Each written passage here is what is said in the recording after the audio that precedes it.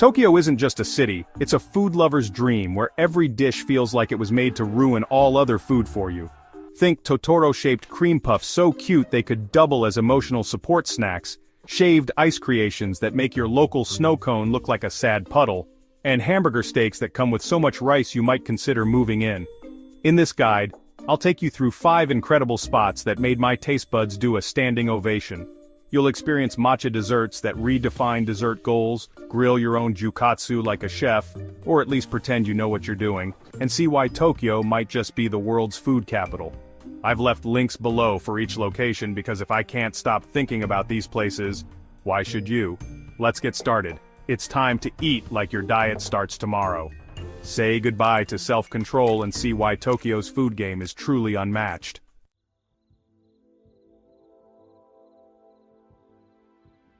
First stop, Shiro-Hige's Cream Puff Factory in Setagaya/Shimokitazawa.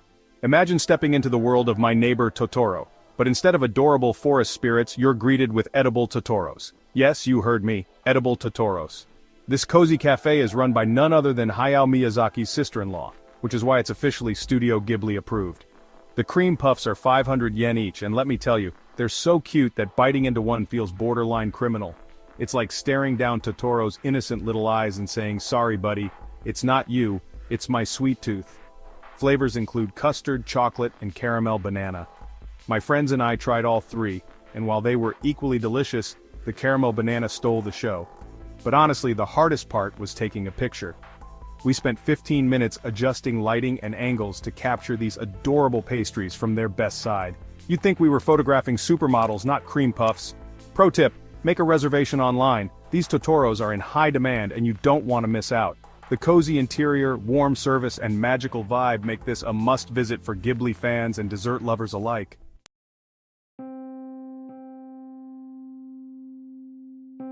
Next up, shaved ice, but make it fancy.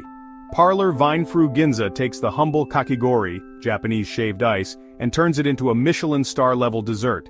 This spot has crafted over 400 types of shaved ice, including mochi, sake, and even savory versions.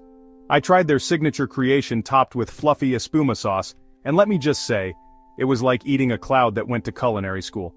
My friend opted for their sake-infused version, and while I was worried about getting carded for dessert, it had a sophisticated, boozy edge that blew us away.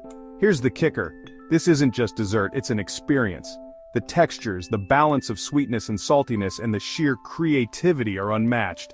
If you're not a shaved ice fan yet, this place will convert you, and if you already are, welcome to paradise.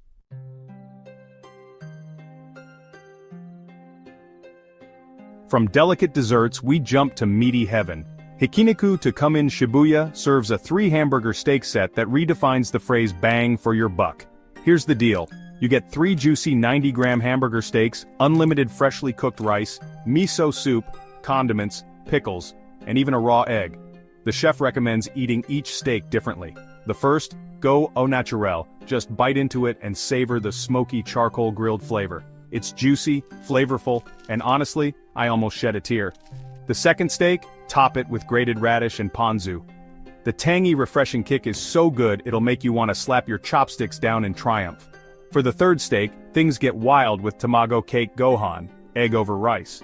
Dip the steak into the beaten raw egg, or pour the egg over your rice soaked in meat juices. Either way, it's a flavor explosion. Every element, from the freshly ground beef to the just-cooked rice, follows their 3 justs philosophy: just ground, just grilled, just cooked, and just plain amazing.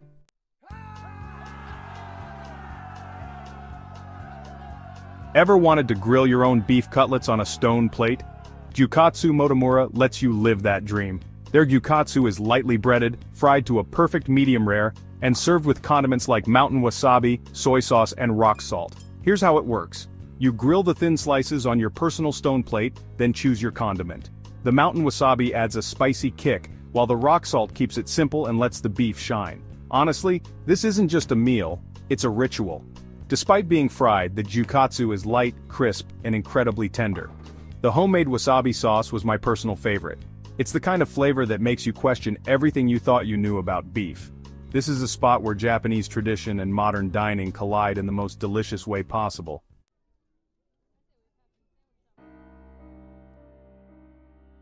Finally, dessert round 2.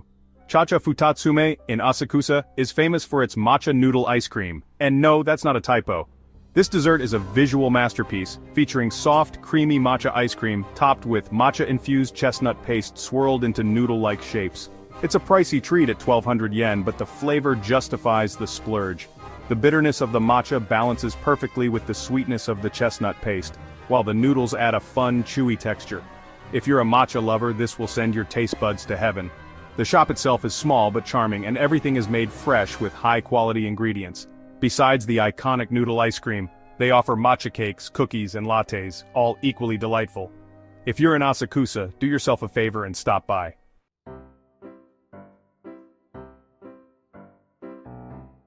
Tokyo's food scene is like a roller coaster for your taste buds. Thrilling, unexpected, and absolutely worth the ride.